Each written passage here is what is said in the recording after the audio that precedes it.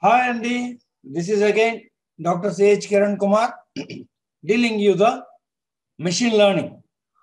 Now today we are in linear models. Under this we are going to discuss what is called univariate regression.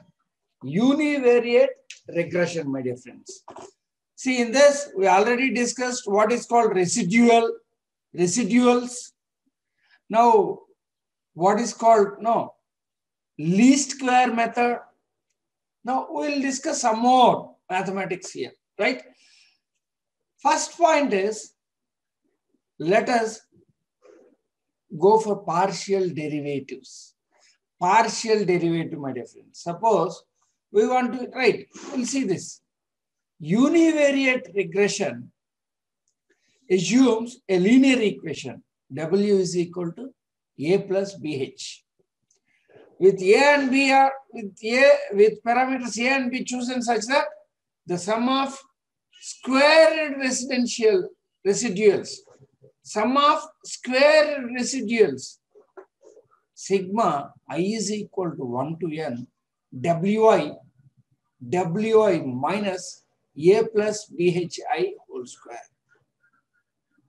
See, that is, we have taken the error as Wi minus Wi. This is how it is. See, Wi minus A plus BHI. Simple. See, Wi here. You can easily see here. Right, if this thing is sent to the left side, we will be left with W minus A plus BH. So that is what we have done here. We call that is an error. That is only called error, no? So that error, see, error means, see, some points are here. Some points are not here. So this is called error, my dear friends. So this is called the error actually. This is the error. So we calculated W. Now actually our W, this is our W hash or W hat, whatever it is. Right? Now for the error, this is the error. This error is nothing but Wi. We calculated Wi. So this would be our error, Wi minus A plus BHI. So that is taken as error. How to get minimized? This should be minimized. In order to find the parameters, we take partial derivatives of this expression. Partial derivative is called. See, right. Now partial derivatives can be done by on A as well as on B, my dear friends. If it is done row by row by row A, sigma I is equal to 1, W is equal to, as this, no, it gives you Wi, see, because it gives you A BHA whole square into this, this 2 comes here. This 2 comes here, and you put a negative sign. That is rho, partial derivative formula. That is nothing but partial derivative formula, my dear friends. Right? So, and as A is a constant here, which will not have any effect. So this is all a constant. So this is all because we are partially derivation is done by A. So we'll get what is called A hash is equal to W bar minus, see, B hash H bar. So if this A is taken out, automatically this remains W BH bar. So we taken this as B bar, B hat. So this is how A hat is equal to W bar minus B hat H bar. Right? Hope you understood my difference. Okay, no problem. No need to worry here. Right. Similarly, if on B, if it is done, on B, if it is done, right, my dear friends, B means this is not a constant. So again, the same thing will happen. And again, this W will be remain same. And A plus BHI into as rho by C, rho by rho B of BHI gives you A plus BHI gives you A plus BHI into HI. So, right. So in this case, it gives you, see here, HI minus H bar into WI minus W bar by HI minus H whole square. So this is the final formula. So the solution found by linear regression W is equal to A bar plus B bar H, A hat plus B hat H is equal to W bar plus B hat H minus H bar. See, it is quite difficult to understand, but right. So finally, the regression coefficient, we can write this as B hat. B hat is called regression coefficient for future X and target variable Y. The regression coefficient is written as B hat is equal to N into rho XY by N into rho XX. That is why, so it gets cancelled. So you'll get rho XY by rho X square or XX. Rho XY by rho X square or, see, for a feature X and target variable Y, the regression coefficient B hat is written as rho XY by rho X square. The covariance is measured in units of X times units of Y. X times units of Y, and the variance in units of X squared. This is what it is. X times Y, X times Y. And this is X squared. So the quotient is measured in units of Y per unit of X. So this is what regression coefficient is. Regression coefficient is, my dear friends. Right, we can notice few more useful things. An intercept A bar, A hat is such that regression line goes through X bar, Y bar. See, this is X bar, Y bar, if you say, right. Adding a constant X value, a constant X plus C will affect only the intercept. So intercept will be changed. See, X plus C was the automatic intercept will get changed. As we have taken deviations from the mean. So unaffected by a translation. Unaffected by a translation. Now, what do you mean by zero center? Zero center. We may get a line like this. We may get a line like this, my dear friends. How to make it zero line? Zero center. Zero center. Suppose if this, what is the value of X? This is X. Now, you subtract this X value, Xi, from each X, then you'll get, it is called centered, zero center, right? So we can make a line which is not going through origin. We can just X value subtracting X by X bar, in which case the intercept is equal to Y bar.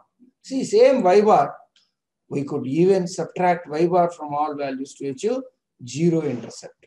This is called without changing the problem. So this is called zero center. What do you mean by zero center? Zero center means changing x, subtracting x values, subtract x values by subtracting x bar. X minus x bar gives you zero center. Very, very important. Zero center. Next. Normalization. What do you mean by normalization? That is also called as normalization, my dear friends. That is also called as normal. Let us see. Suppose we replace xi with xi bar by, see, xi bar as xi by rho xx or rho x square. This is nothing but excess variance. This is called excess variance. Likewise, x bar with x bar whole bar is equal to x bar by rho xx. So then we have v hat as v hat is equal to 1 by n into I is equal to 1 to n sigma xi bar minus x bar whole bar into yi minus y bar. That is nothing but rho x bar y. This is nothing but rho x bar y. So in other words, if we normalize x by dividing all its values by x variance, we can take the covariance between the normalized feature and the target variable as regression coefficient. See, this is where our univariate works. The function of univariate classification is 1. Normalization of features by dividing its value by features variance. First point is normalization. The second point is calculate the covariance of the target variable and the normalized feature. These are the major steps involved in, right? What is called normalization? Normalization, just divide. Normalize means dividing x value by its covariance. Covariance is called normalization. Normalization, my dear friends. What are called outliers? What are called outliers? See, very important thing is here in the sum of all residuals here in the least square method is zero. But very important thing is, see, it is not always no. If this is the case, right? It is okay if the point lies on the, but some points are very far. Some points are very far.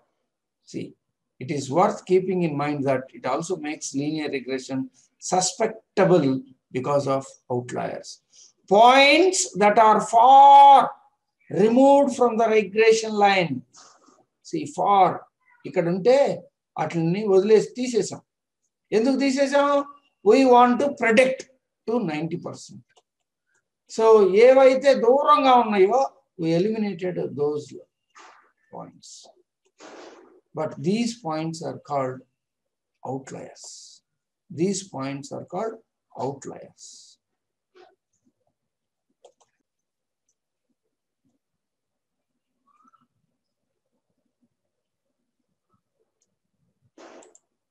Right. If you talk about a matrix, take a matrix. Let us know the terminology here.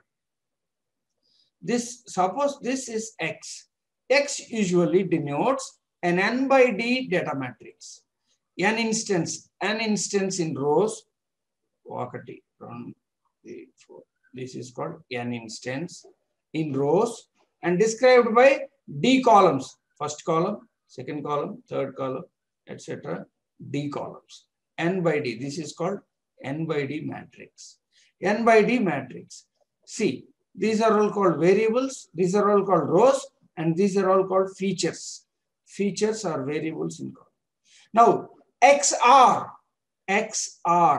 denotes a particular row in X. That is, see, this is X of X3. This is X1. So something like this, right? And XC denotes a column. XC denotes a column. XRC, what do you mean by XRC? XRC, it is one element. Ella, see, for example, this is how it is. So this is the XRC element, right?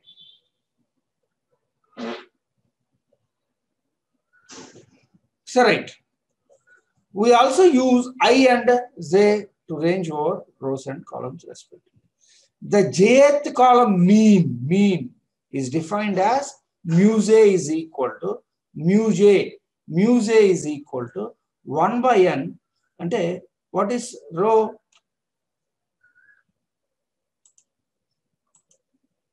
See, what is the mean? If we want to define a column mean, this is the column mean. This is column mean. That is, we have to add AF 0j plus 1j plus 2j plus 3j, etc. That is why it is written as Xij, where is from 1 to n by n. So this is how it is written, mean. So there is no confusion, but these are all very important, my dear friends. Mu of t is what is called mu power t. It is called, see, what is this consisting of? A row vector containing all column means. See, this contains all column means. That is, first column mean here, the first column mean, second column mean, first column mean. This is first column mean, second column mean, third column mean. Something like this. It goes on nth column or dth column mean or nth column mean. Right. Or cth column mean last. N by D matrix kabatti dth column mean. Right? You can see clearly what is the mean. Right. Now this is called row vector, my dear friends. No, only one column, no extra column, right? And the jth column mean is defined as, so I think you are right. Now, if one is an n vector containing only ones, that is n vector 1, 1, 1, 1, 1, an n vector containing all ones. This is called an n vector containing all ones. Then 1 mu power t, that is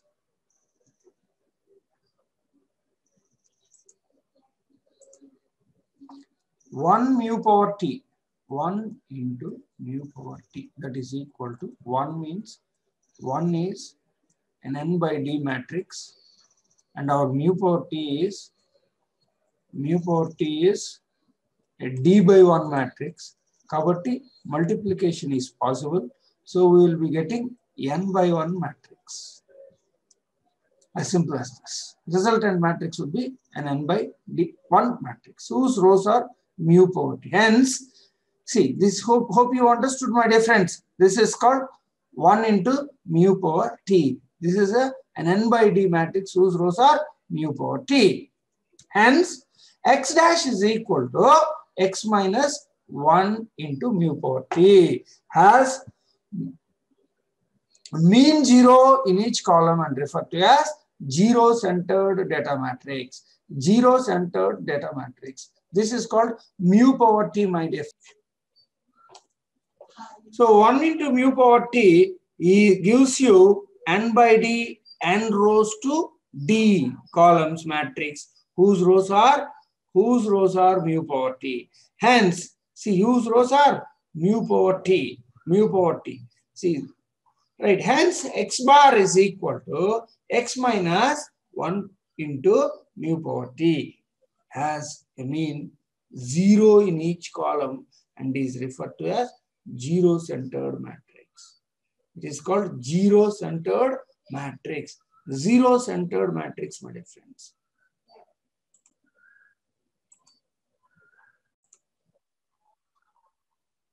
All right, some more terminology. What do you mean by scatter matrix? What is meant by scatter matrix, my dear friends? Scatter matrix is the D by D matrix defined as XS is equal to X dash T into X dash. Where just seen, what is X dash? See here, X dash, what is X dash? X minus 1 into mu power T. 1 into mu power T. 1 into mu power t. If I write this here, see, x dash whole power t into x dash is equal to x minus 1 mu t whole t is equal to x minus 1 mu power t. That can be written as x power t. If you expand this, see, x power t, right, a minus b whole square, or a minus b whole power. See, you can expand this. Similarly, we can, if we multiply this, we'll get x power t into x minus n into m, minus n into m, where m is equal to mu power t, mu power t, mu power t. Say E is a D by D matrix whose entries are products of column means. Products of column means MJC is equal to UJ into mu C. MJC is equal to MJC, product of columns, mu J into mu C. Right. Now, the next, scatter matrix. What do you mean by scatter matrix? You have to remember, what is called scatter matrix? S is equal to x dash whole power t into x dash. That can be written as x power t into x minus nm. This is scatter matrix. Scatter matrix. Similarly, what do you mean by covariance matrix? Covariance matrix. What do you mean by covariance matrix, my friends? So covariance of x is sigma is equal to 1 by n scatter matrix. 1 by n scatter matrix. 1 by n scatter matrix, whose entries are pairwise covariances. See, rho JC is pairwise. Rho JC is equal to 1 by n sigma I is equal to 1 to n. I is equal to 1 to n x ij minus mu into x I c minus mu c. That is nothing but 1 by n into sigma 1 to n xij into xic minus mu I mu c. See, this is called covariance.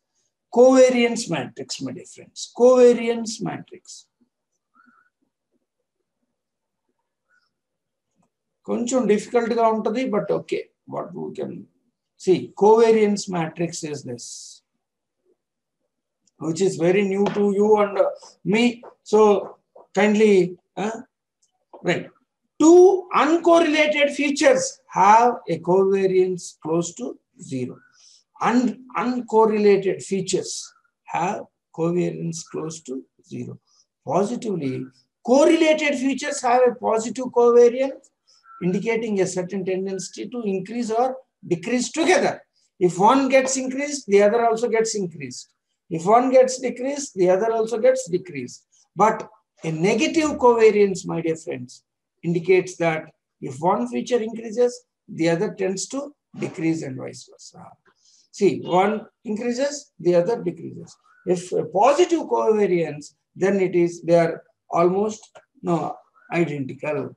Right? Rho square, rho jj is equal to, is defined as, rho jj is defined as 1 by n, sigma I is equal to 1 to n, xij minus uj I whole square. This can be written as 1 by n sigma I equal to 1 to n x square ij minus u square j. This is the variance of a column j. Is also called as rho square j. Rho square j. This is normal. It's okay. But the variance is always positive and indicates that the spread of values of a feature around the mean. See, positive means mean ki mean chututa unnai అని అర్థము. See, mean chututa unnai. Mean. The variance, if the variance is positive, it indicates that the spread of values of a feature around the mean. So let us learn. We have learned today.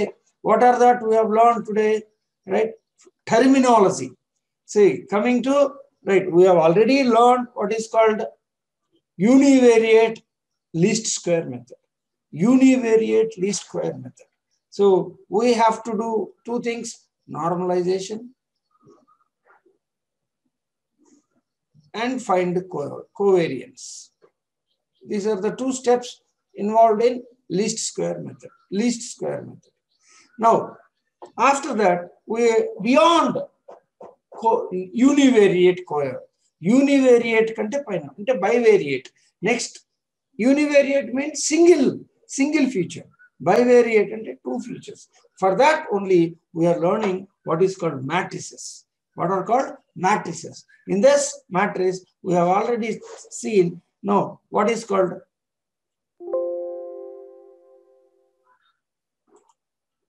see.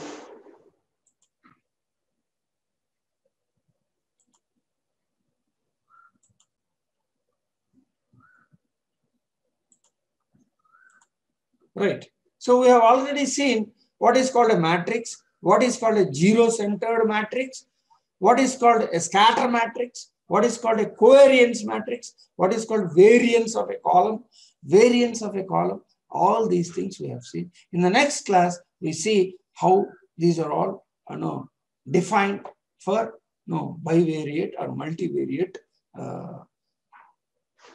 regression. Thank you.